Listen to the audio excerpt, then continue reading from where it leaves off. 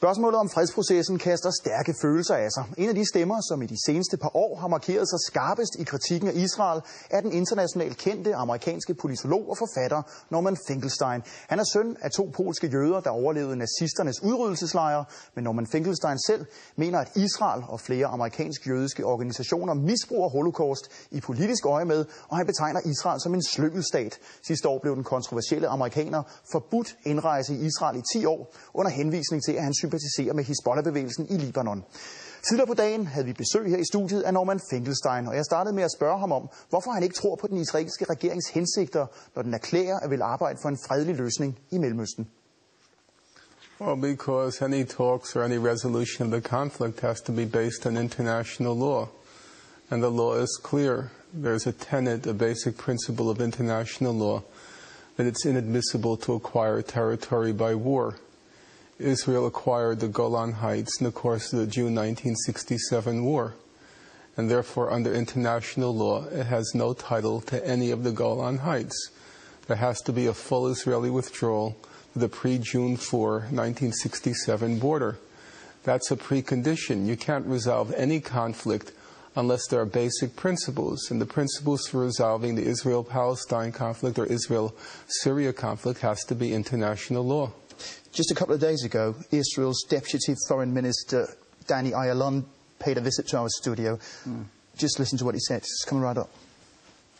Hamas is the real enemy of peace. Hamas is enemy of the Palestinian interest. By the way, Hamas does not represent Palestinian interest, but Iranian interest. They're being helped and supplied and financed and equipped by Iran with the same ideology of Sharia, you know, of a very radical Islamist entity.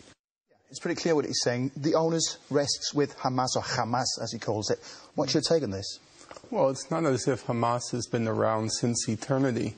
The Israelis had the option of settling the conflict with the Palestinians before January 2006 when Hamas was elected into office. If Hamas is the obstacle, then why weren't they able to settle the conflict before Hamas was elected into office? Because they refused the terms of the international community. Every year, as it happens in November this month, the international community votes on a resolution at the United Nations General Assembly to settle the conflict. And every year the vote is the same. The whole world on one side, 161 nations last year.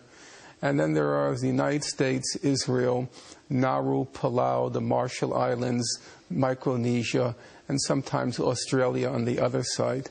The problem is not Hamas. Hamas has repeatedly said it's willing to settle the conflict in the June 67 border. But still they refuse to recognize the state of Israel.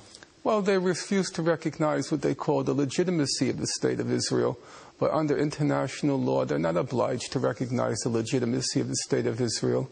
If you go back, for example, 1947, Gandhi said he'll accept the reality of Pakistan, but he would never accept the legitimacy of the state of Pakistan. And Hamas is not expected to be held to a higher level of diplomacy than Gandhi. Gandhi said, Pakistan is a reality which I'm forced to accept, but I don't accept it as legitimate. And that's the same position of Hamas. They said, well, settle the conflict in the June 67 border. But Finkelstein, this is what makes Jerusalem unwary of Hamas, because they keep saying, how can we have a neighbor which doesn't recognize our legitimacy? Yeah, but you see, the problem is, listen to your own language. You're just spouting Israeli propaganda. Why are you saying Jerusalem? East Jerusalem is occupied Palestinian territory under international law. That was the ruling of the International Court of Justice in July 2004. And if you look at the Goldstone report that just came out a month ago, they refer to East Jerusalem as occupied Palestinian territory. But now you've given over Jerusalem to the Israelis. You're just repeating Israeli propaganda. They have no title under international law to East Jerusalem. But speaking of what you call my Israeli propaganda, which I'll refute, but anyway, you're on record for saying that Israel is a terrorist state, that it's a lunatic state. I saw that in the Turkish English language daily today, Saman. Don't know if they quote you correctly, but anyway, why do you use such stark language about a state which is essentially just defending its own right to exist? Okay, you accuse me of using stark and provocative language. So let's take the renowned international jurist Richard Goldstone, the person who was the chief prosecutor for the war crimes in Rwanda and war crimes in Yugoslavia. And he came out a few weeks ago with a report on what Israel did in Gaza approximately a year ago.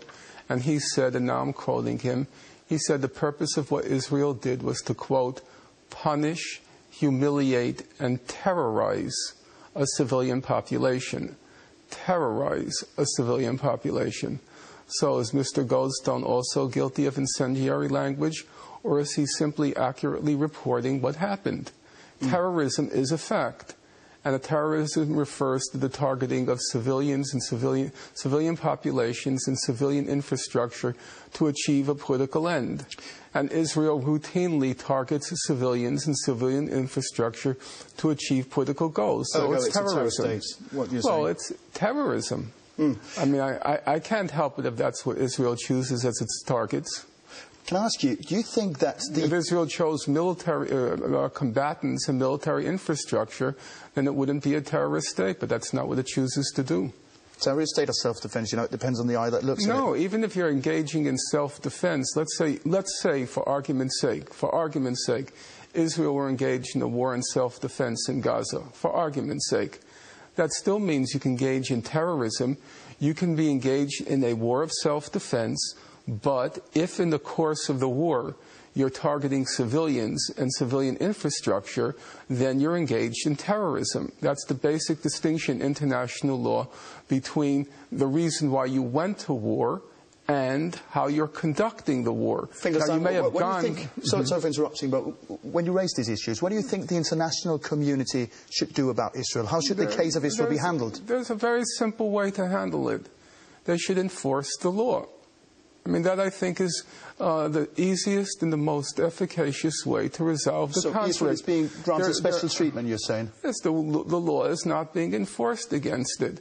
Right now, Richard Goldstone is saying Israel committed war crimes and possible crimes against humanity. And Israel should be brought before the International Criminal Court if those who are guilty of those crimes are not prosecuted. Just enforce the law. These are not radical ideas. Sometimes people attribute to me that I'm some sort of radical.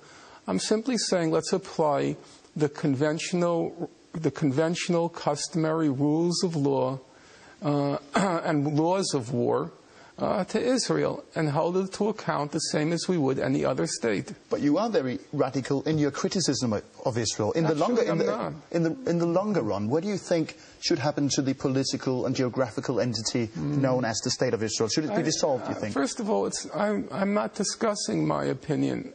I'm discussing, what I try to put forth is what the international community has resolved on. But I'm asking your opinion about Israel's future. My opinion, honestly, it's not a claim of false humility, but my opinion I don't consider it to be important.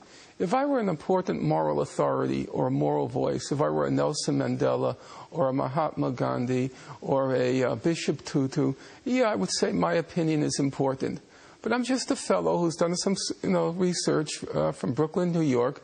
I don't claim to any great moral authority. And I'm simply saying that based on the research, it's pretty clear that the problem with the conflict is that the international community does not hold Israel to basic principles of law and the laws of war as it would to any other state. And that's the problem.